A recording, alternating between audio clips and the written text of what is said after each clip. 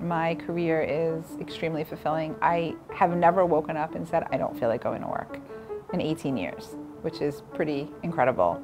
I enjoy what I do. I enjoy where I work. I've been with the same firm for 18 years, and I don't think it could be any better.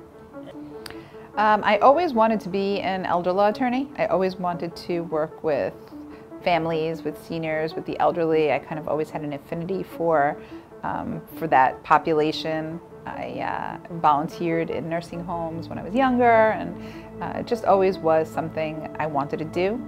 I considered forensics and law enforcement for a while, but changed my mind. Swallow your pride and don't feel like you have to walk out of law school because it's law school, you know, making the highest amount of money and things like that. Figure out what you really want to do and find a way to do it. You know, it's kind of a tough love kind of statement, but it's kind of a get over yourself kind of statement. You know, if you really want to do something, do it however you can do it. I really enjoy educating. I do seminars all over Long Island, all over New York State, really.